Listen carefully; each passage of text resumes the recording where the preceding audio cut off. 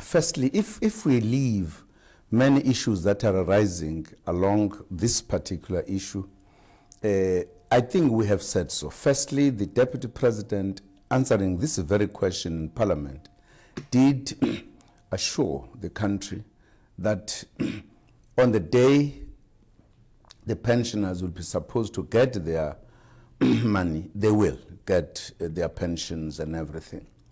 And I'm repeating that. It will. They will get it.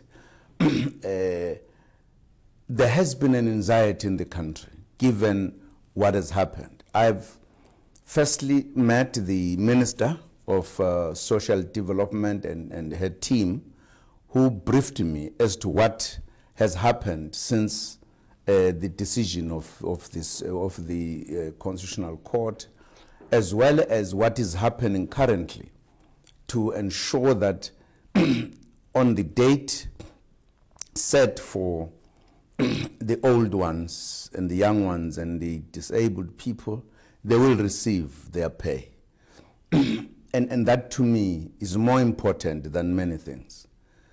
I also, because I wanted certainty, I also asked for 2 ministers with their teams so that I could engage them before I left the country.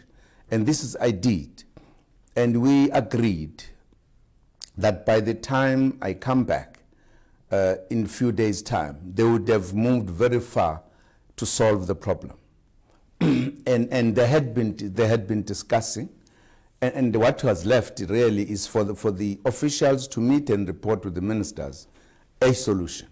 There is no way that a country can fail to pay its pensioners. And I would suggest that the nation should really come down and wait for that date. It is unfortunate that people have been going ahead of the events on this matter.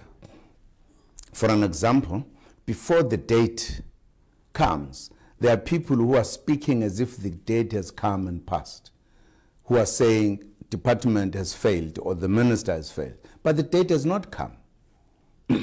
Others are calling, for an example, for the dismissal of the minister because she has failed, but the date has not come.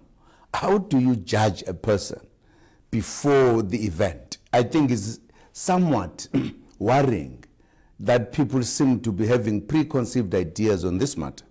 And I would really like to appeal that people should come down and wait for the first as to what is going to happen. And I'm repeating, having been assured by the ministers that I've met, knowing what work has been going on, no one, and ministers did say it cannot be that on the first pensioners don't get their pay. They will get their pay.